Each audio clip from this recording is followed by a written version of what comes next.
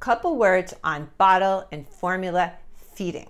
I'm going to throw up the same calculation that I've put up in earlier weeks for your convenience.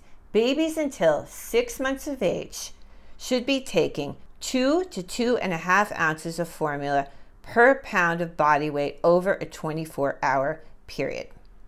So if your baby weighs 10 pounds, that equates to 20 to 25 ounces of formula over a 24-hour period, or 3 to 4 ounces of formula per feeding. As I mentioned in prior weeks, some experts will say that you can go 5 hours between feedings with formula-fed babies at this age, but I wouldn't go that long. I would feed my baby at least every 4 hours until I saw my baby doing longer stints of sleep at night. So with all that said, and we're on the same schedule that we've used in prior weeks because most babies are not going anywhere near sleeping through the night at this stage, your schedule might look something like this: 7 a.m., 11 a.m., 3 p.m., 7 p.m., 11 p.m., and 4 a.m., or when your baby wakes up, because your doctor might now be saying that you don't need to wake your baby up anymore, and hopefully your baby is starting to do longer stints at night.